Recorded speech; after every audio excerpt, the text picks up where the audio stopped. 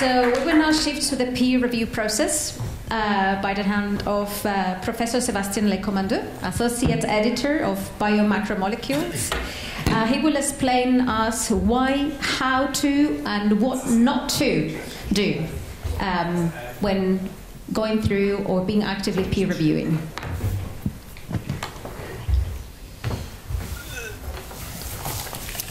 So we are running a bit late, but I do my best to go as fast as I can. And I think peer review is maybe something that you are interested in. And I'll try to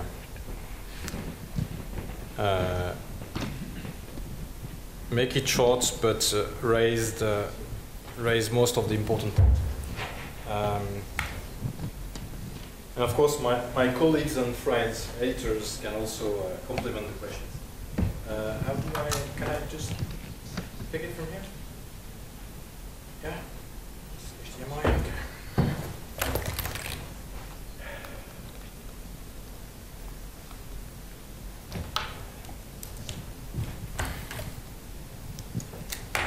Hope it's going to work.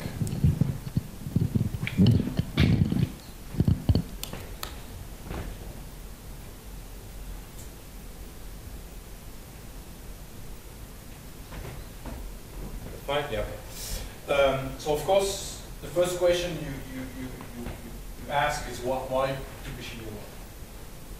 And the reason is we all have different reasons. It can be to get a job, because this is what we are show the others what you did during your PhD, job students. It's important to get a tenure position or promotion. Or it's good for a relation. But everything is of course very important, and we all have now a lot of pressure to publish.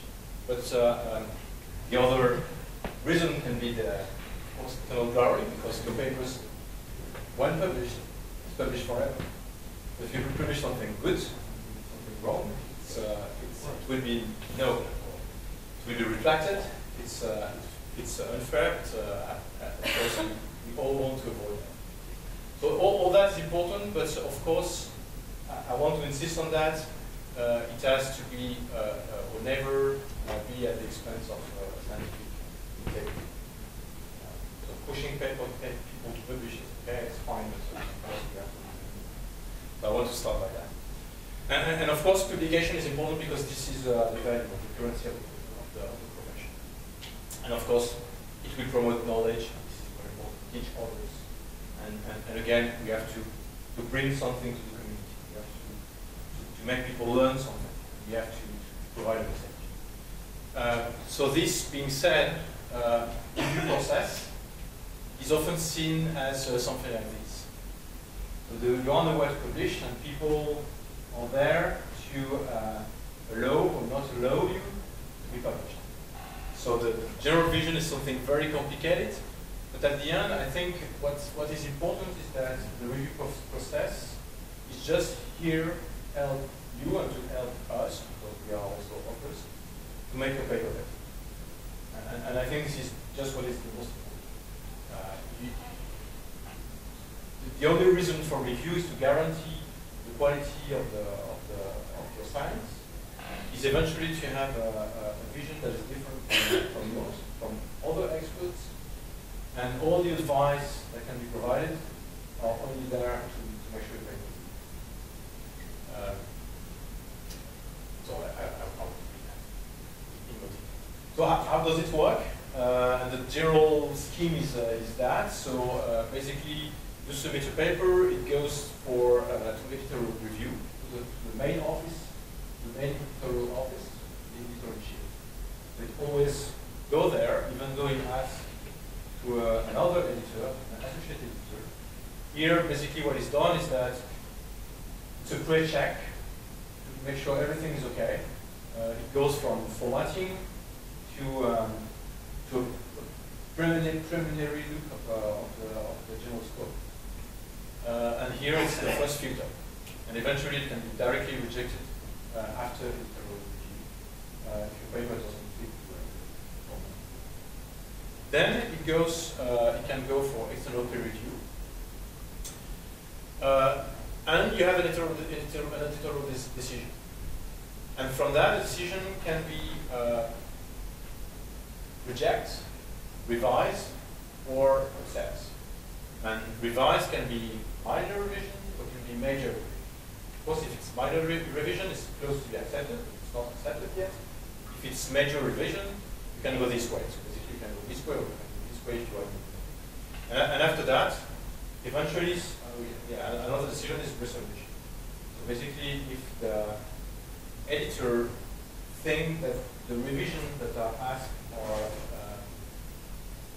too important, or will take too much time, because there's a significant amount of experimental work to be performed for the paper to be acceptable, then eventually a rejected and resubmitted decision can be provided.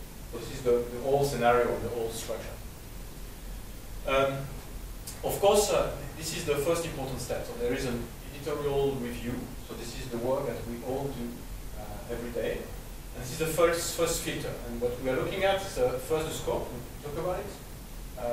We want to make sure that the paper is fitting with the scope of the journal. So what are the expectations that we have? Scientific merit is important. And the significance of it. And I will come back to this. What's the meaning of significance? Because we all have different understanding of meaning of significance. And from that, the paper goes through the review process or not. And this first step is very important. And I don't know what's your, I don't know if I can ask for numbers, but I don't know what's your rejection rate after editorial review, but it's quite high. I cannot provide numbers because these numbers are quite confidential, but it's the paper that are not sent for review is quite a high number. And it's not, again, it's not punishment. It's because everybody will just waste time. The paper goes for review. It's not in the scope. Review will tell us not in the scope.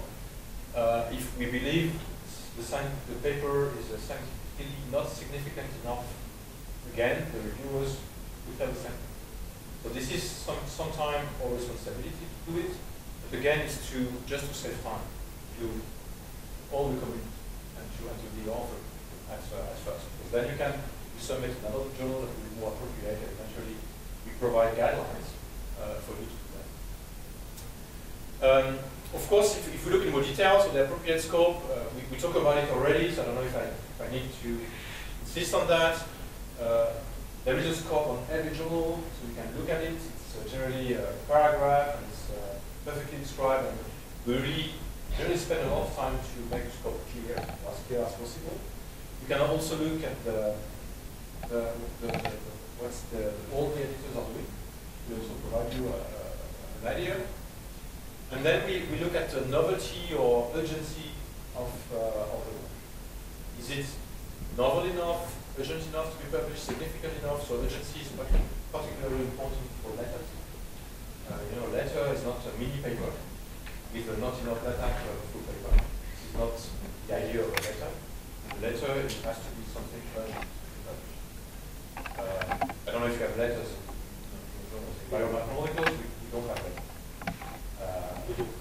So in SSMI, yeah, you have letters? So. Not common, but...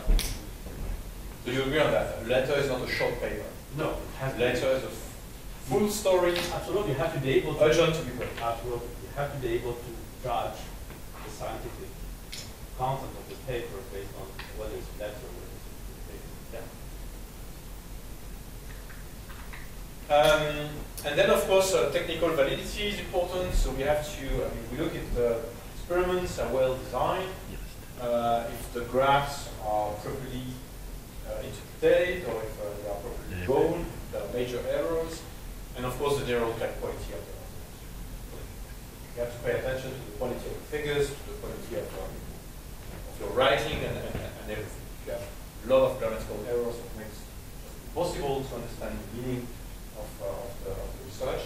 It will be very difficult for any reviewers to interpret.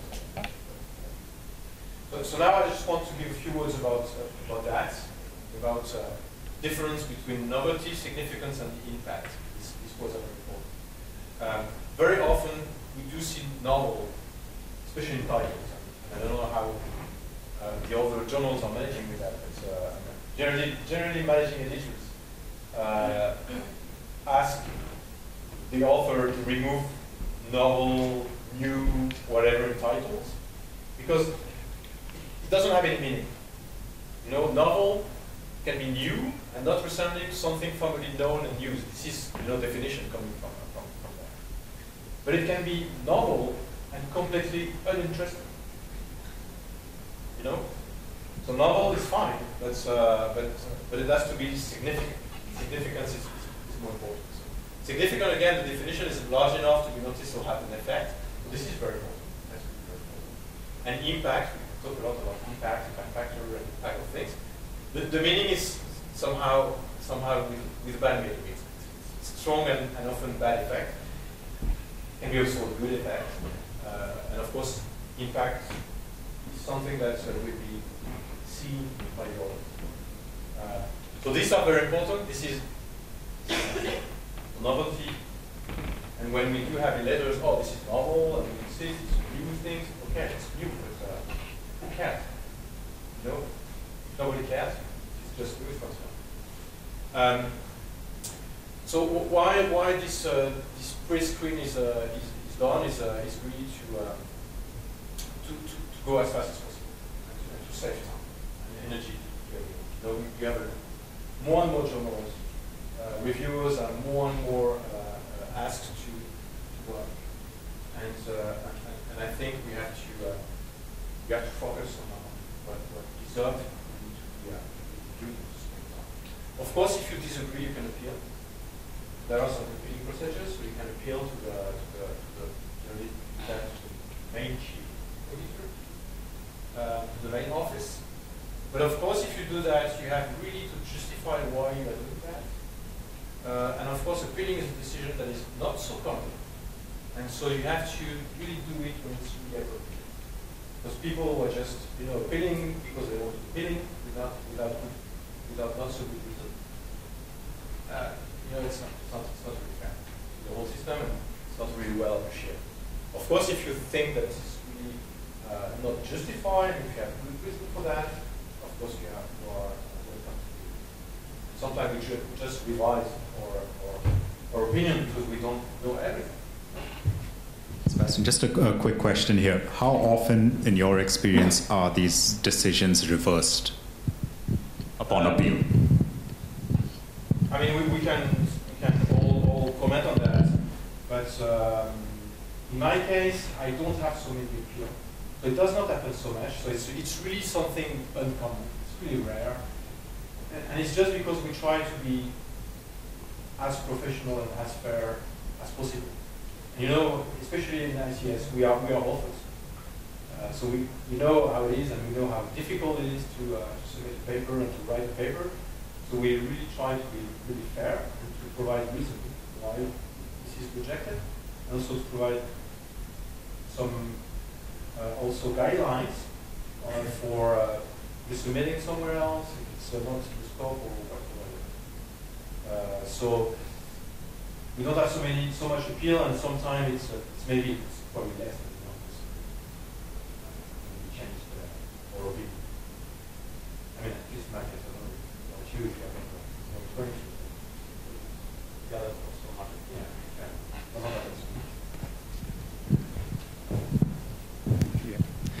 Thank you. It's a good question about appeal or decision. How do you manage as an editor if you clearly see that there's a conflict of interest between reviewer and author? So how can you manage this? You cannot say to a reviewer, I'm sorry, I will not take into account your review because I see clearly. But if the author clearly demonstrates the conflict of interest, how can you manage to make your decision with this review? Maybe you can. Yeah, I can answer that actually. So this is very important. This question. It comes down to the ethics of peer review, and if you have a conflict of interest, you must disclose it if you've been offered to review a manuscript. Additionally, if the author thinks that someone's competing in the same area and they would not like them to be named as a review your manuscript, you have to provide very good reason, mention why, and we do consider, the editors do consider these.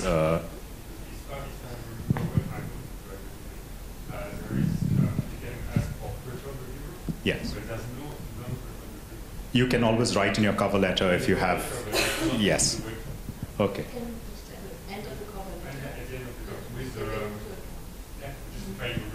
Yes, absolutely. And actually, ACS has a reviewer lab course which takes you through the ethics of peer review and a whole range of things. I'm happy to talk about that as well at the end, if there's time. So this is a very important point. So generally, we do have editorial assistants who are really taking care of that, pay attention to that. We have some adults. There are some care. Sometimes you do see from reviews that indeed the comments are not fair, and of course it's our own appreciation. And we have the right and the ability to discard the review because we believe it's not appropriate. No, and we do it. It has to be scientifically reviewed. It's the only thing that we evaluate. Now, the selection of the peer reviewers. Of course, what we look at is the general interest, the technical expertise in the area, and the ability to offer constructive and fair and yes, and we do have also an internal kind of way to evaluate the reviewers. So the reviewer, it's important to know that you are evaluated. If you're a good reviewer or not. If you provide a fair review or not. So as a reviewer, you really have a very important responsibility for the community, and we know that. Of course, you need to avoid, as an author, friends, collaborators. There are many ways to cross-check and to verify that.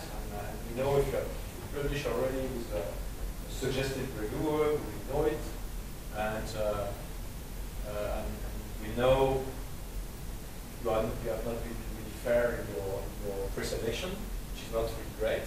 And you can avoid, you can put also everyone the conflict of interest. You can avoid that. And then you suggest reviewers. We do pick reviewers, and we do as we move. You can take some of the reviewers that you suggest or not. This is our own decision. And I don't know how you all do, but I think we all do differently. Yes, we can share some. Yeah, there is another important point when you put the email address of the reviewers. Please use institutional email address because we had so many problems with that.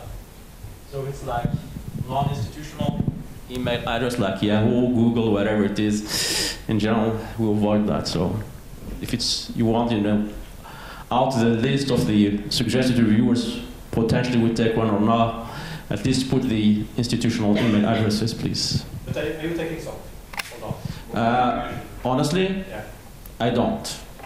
Okay. I do it when I make the search for the topic, and indeed the suggested names come out often. It means they're really leaders in the field, and also if I see there is no common publications with the authors. Otherwise, I take my reviewers. I can share my experience about selecting reviewers because it's quite new for me. So in the last year, what I do is I read first very carefully the paper, introduction, the references in the introduction to capture who is working in the field. And then I go to the references in the discussion to see what are the people involved that would be involved in the results by being agreeing or disagreeing. And then only, so from this I make a first selection of my potential choice of reviewers, and then I look at these potential reviewers' area and work, publication, where they publish, what kind of work they publish, and then I cross it with the reviewers, preferred reviewers of the author. Sometimes it's very good because it's complementary. Sometimes it's at the opposite, and sometimes reviewers are preferred, and I discover they have published together they are friends, they met in conferences, and blah, blah, blah. And this is very bad. It's not professional. So please be aware that the reviewers will be selected about the technical and scientific issues first. And of course, I always balance my choices between generally having 50% of preferred reviewers plus my 50% own choice. Yeah, I basically fully agree on that. Just one comment about the non-preferred reviewers. Because you can suggest non-preferred reviewers, and it happens to me to select some of them sometimes when I feel that this guy is really important in the field. And you'll be surprised to see that, I would say most of the time, the non-preferred reviewers I select are really fair. They are critical, but they are really fair. And you would be surprised that sometimes preferred reviewers are real bastard with you. So pay attention. No, really, it's really amazing sometimes. Because I select some of the time the preferred reviewers, at least one maximum, sorry.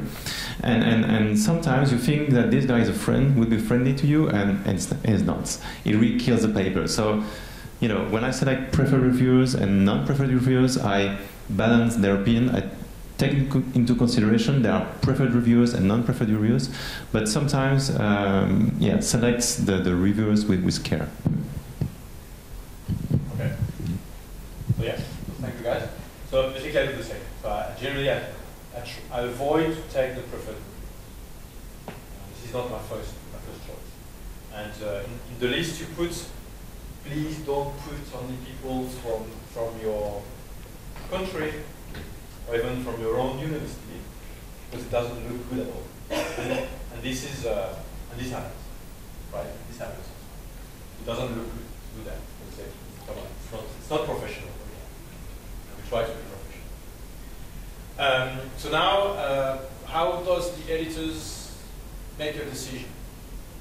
Good point. And this is a very important responsibility, and we all are aware that it's important responsibility, I mean, for you, for us, because we have same kind of decisions taken on our own way.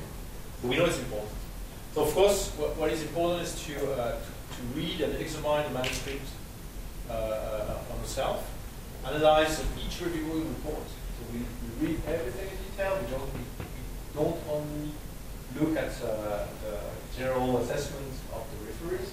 We just look if it's justified or not from a scientific point of view. And then, of course, we look at the decision provided from the referees, and we do provide a decision to the author based on that.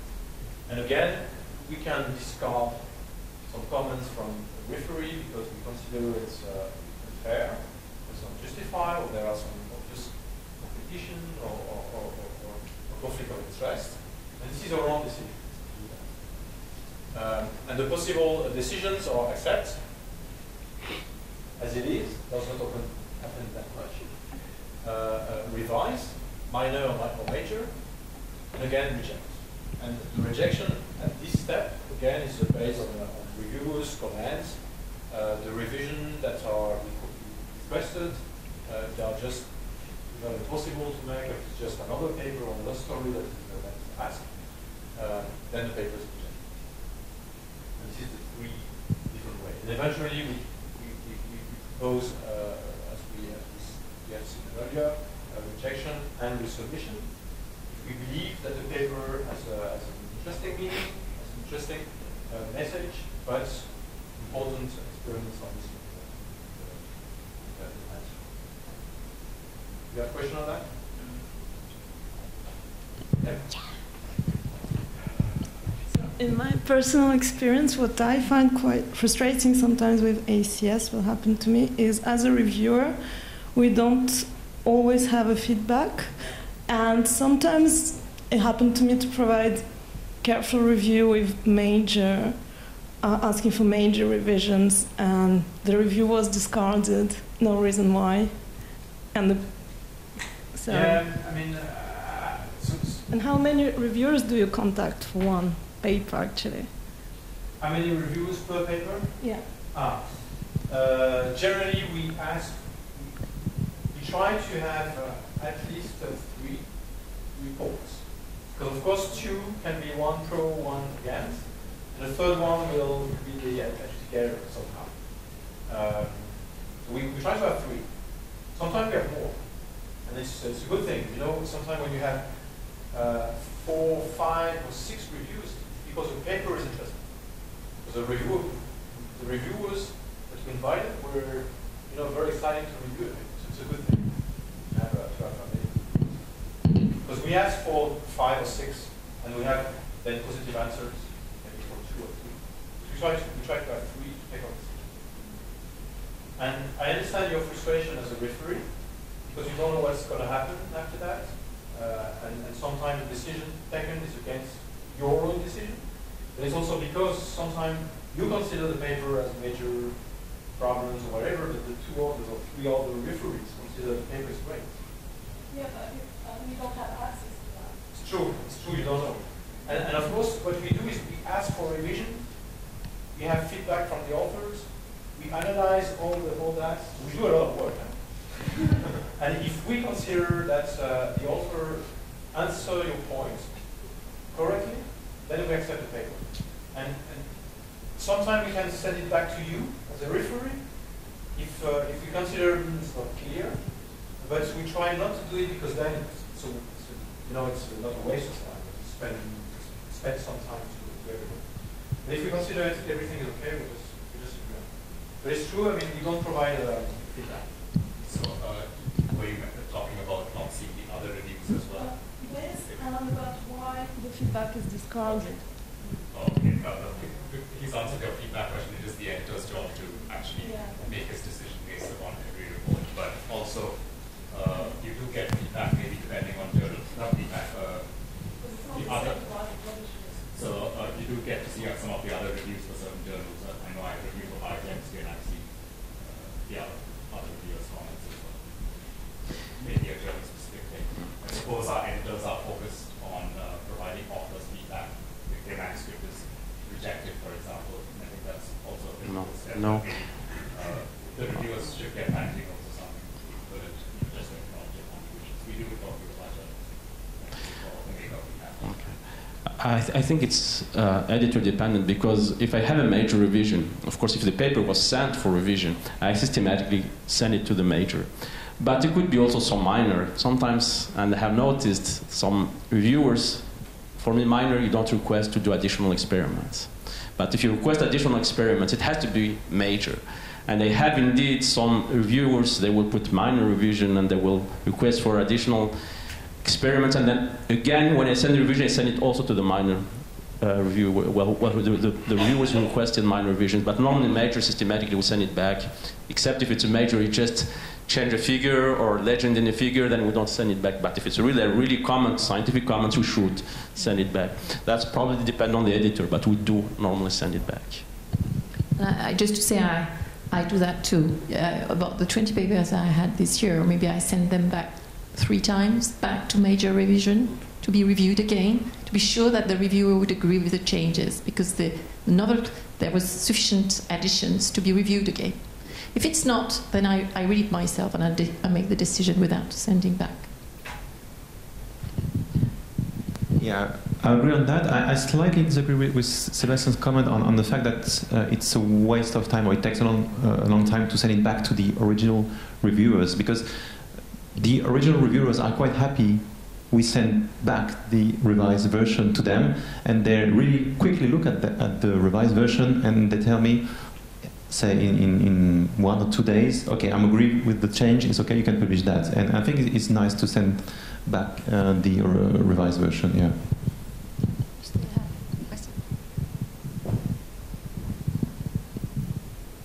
Yeah, it's more a general question. In other fields of research, there's also the possibility that under the publication there is also the reviewer's comments, so that you have, even if you have access to the publication at the end, you see also what the other reviewers had asked to change or what they are thinking about, so that it's more an open system, so that also the author know who has reviewed them and what is the discussion about. So what are you thinking about to do? At least an open system that also the authors know who is the reviewer so that he's not can hide about his anonymity with his comments, so that he has to be honest but critical. I know some editor or edition companies that do that. CS is not nowadays. I'm not sure it's good. I don't know if it's good or not. It can be interesting if it's again if everything is fair, but if sometimes it's not. So I think the system as it is now is not that bad. It's quite fair. Making everything open and everything known is, I don't know if it's a good thing. But coming back to your first question, there is something, the initial question was about you don't have the real feedback at the end of the decision of what happened to the journal. And this is, ask my managing editor about that. And I think SCS is not doing that, and maybe not willing to do that, at least now. Some journals are doing it.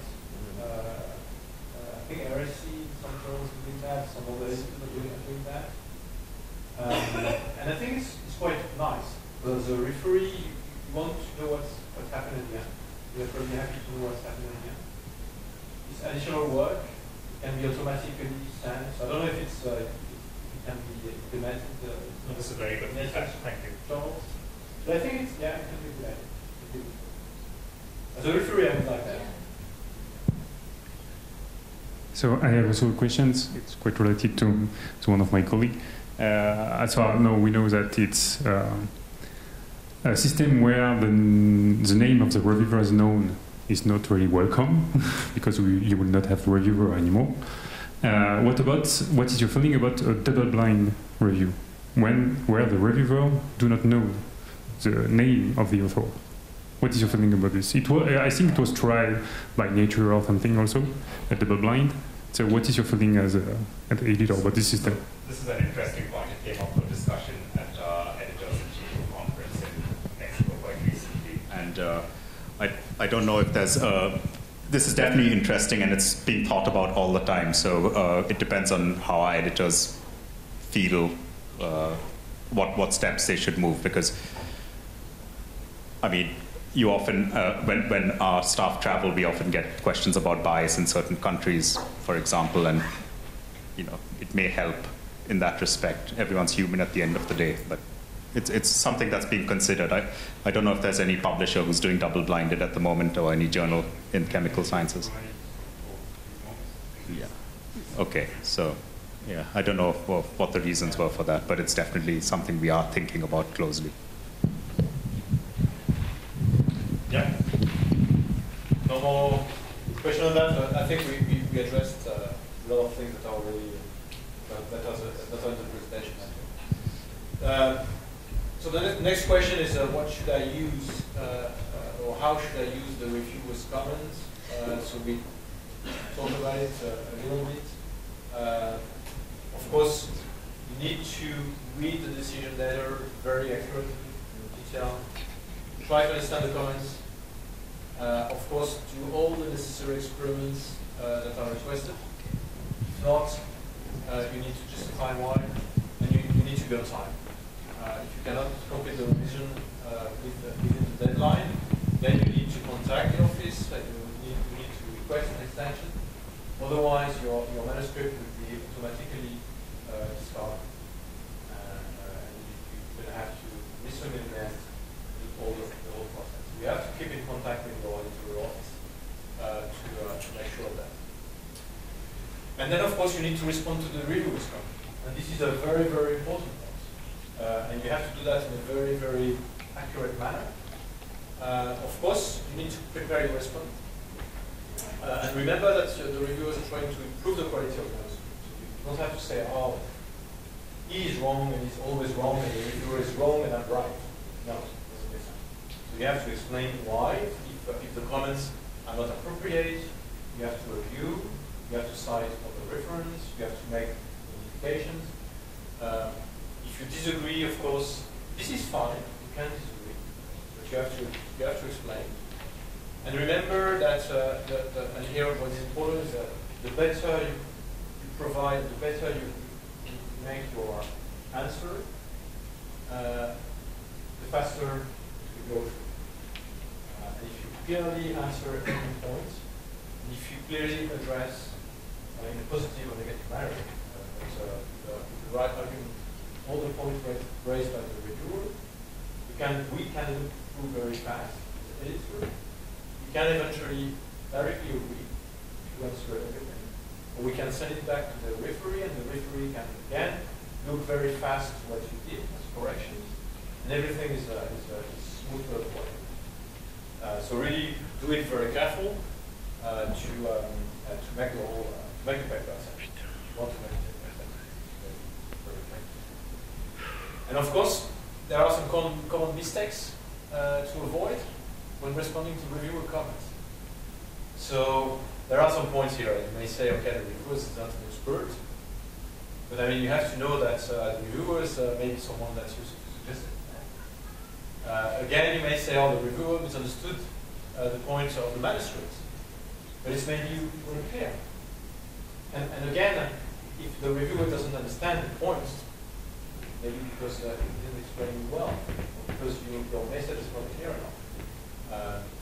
So again, it has to be readable, clear for the readers. And if you improve your manuscript and if it's clearer for the reviewers, it will be clearer for the readers. And the paper will be cited because people understand what you mean. But at the end, you will win if you do that in a clear way. Sometimes you say, okay, the reviewer is wrong and does not deserve a response. Right? You have to respond, you have to agree. You may say, okay, so the papers have been published in the journal recently, so why my paper is being rejected or picked apart. And again, maybe it's because it's not significant enough, or it's not novel, or it's now not stop, or the story change, even though some of the work have been published earlier. And there are a lot of things like this, a lot of pitfalls, a lot of things. And again, about reviewers, and we talked briefly about that, the preferred reviewers, sometimes you think they are friends, but I mean, your friends killed you. And sometimes you are very angry and say, I know who is the reviewer, I know it is this guy. And very often you are wrong. So when I heard that, of course we don't say anything. We have a very strict confidentiality to respect, and we do respect that, it's very important. But when we have some colleagues say, oh, I know this guy rejected my paper, he was the referee, sometimes we look at it and say, we just say ourselves, this guy is wrong, it's not this guy, it's another guy, maybe it's that. So don't do that. It's just a waste of time to try to notify which is already. Because very often. So again, why do I become? I mean, how do I become a referee? I think we are all willing to contribute to the publishing process, and being a referee is important. So of course, you need to publish high quality work in very good journals. This is the way you will be picked up as a referee. Attending conference and networking is important. You have to make it known. Of course, let your interest to be known to colleagues to do that, do this work. And again, when you are invited to review, provide timely, fruitful, serious reviews. If you do your job seriously, you will be asked to review more. Of course, if you don't want to review papers, doing it the wrong way, you don't ask for it. But you have to continue in a fair manner. So the anatomy of a good review is, of course, we can go fast on that because it's quite obvious. We need to make some kind of summary of the manuscript, put the work in the context, then discuss about the impact and what we believe is the important impact of this work. You can comment about the scientific merits, if it's high level, the quality of the data is very important. Is the data, the correlation, the conclusion well attested by good experimental data. You can comment about the writing, and then provide your recommendation. Of course, don't provide a recommendation based on you have really to review with all of that what would be your conclusion. And again, your comments are very important. You can also provide comments to the editor, which are confidential. They will not be provided to the author. And here, what is important is there. So do not tell the editor the manuscript is unacceptable, and then in your comments for the paper, you put everything great.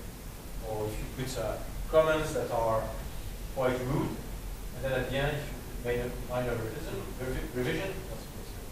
So really take your own responsibility also as a reviewer, and we do our job after that, based on the management. So we do that in the service.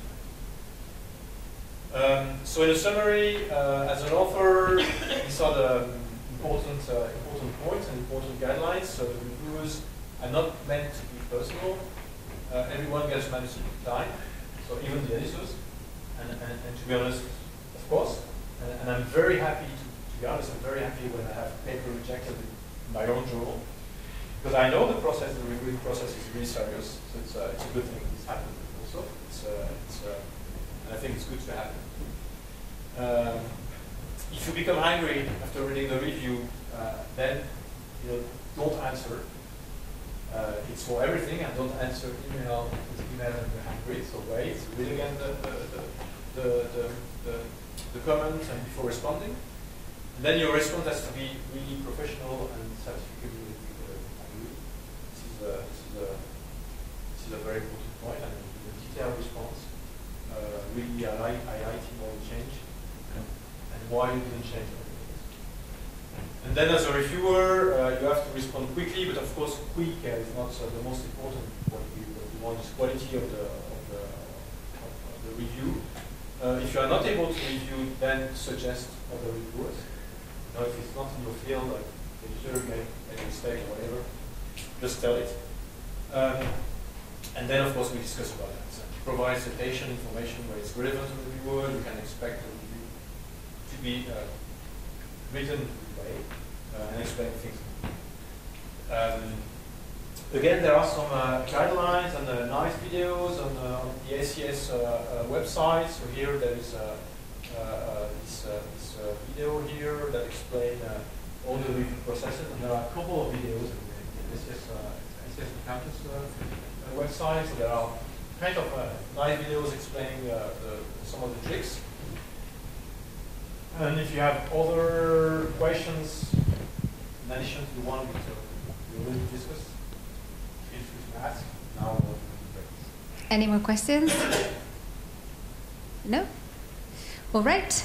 So thank you very much, Professor Sébastien Lecommandoux. Thank you very much to all our panelists.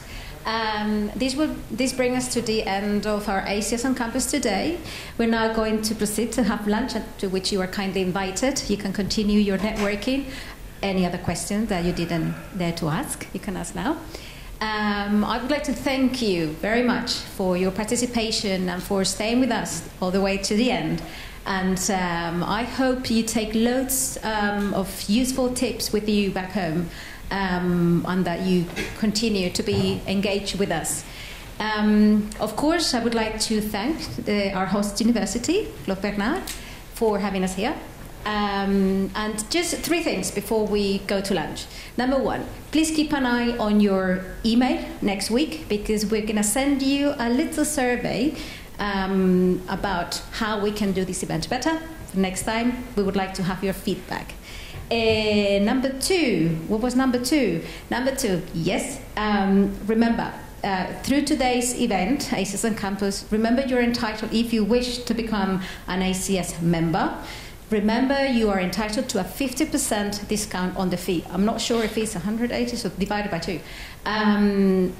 Just remember that by being a member, you also get 50% off when you want to publish open access, which is accumulative with the 25% that you have because you are here at the university.